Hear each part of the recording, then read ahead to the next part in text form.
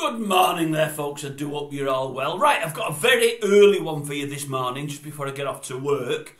I'll give you an early scores on the doors. We'll look at yesterday's scores. Well, I think I've only got one score in. I may be wrong, but I don't think Mickey selected a horse yesterday, Mickey D. He may have done, but if he did, I can't find it, and I missed the previous video. I don't think there was anything there. I've looked, I don't think there was anything there. If I'm wrong, then I apologise.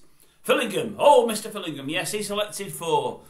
Now, he selected 4. Now, Meatloaf did say once 2 out of 3 ain't bad. I would suggest in horse racing tipping 3 out of 4 is even better. And that's what Peter had yesterday. But Peter, it's still not good enough. You must up your game, my son. You had 5 out of 5, was it last week or the week before? And you can't match them figures anymore. You're picking too many horses a day for my liking. You're never going to get 4 out of 4 on one day, I don't think, for all you tried yesterday.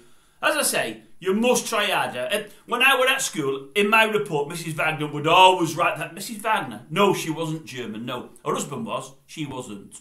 No. She had German shepherd dogs, though. She had 2 of them. Well, we called them Alsatians at the time. She had 2 of them. She loved the dogs. Loved the dogs. Kestrels? Didn't like Kestrels at all. Didn't like the film Kest. Didn't like it at all. No, she didn't like our love of birds. She was a dog person. Anyway, I digress. Yes, Mrs Wagner would have said in my report, must try harder. And you must do as well, Peter. 3 out of 4 is good. I'm not gonna lie there, it's good. But it's not good enough. Let's get back to the 5 out of 5. We want to see you get back on the horse. See, can you do it for us? Go on, see, can you do it? That's my challenge to you. Can you hit 5 out of 5 again? I'm not so sure you can. Although 3 out of 4 really isn't bad.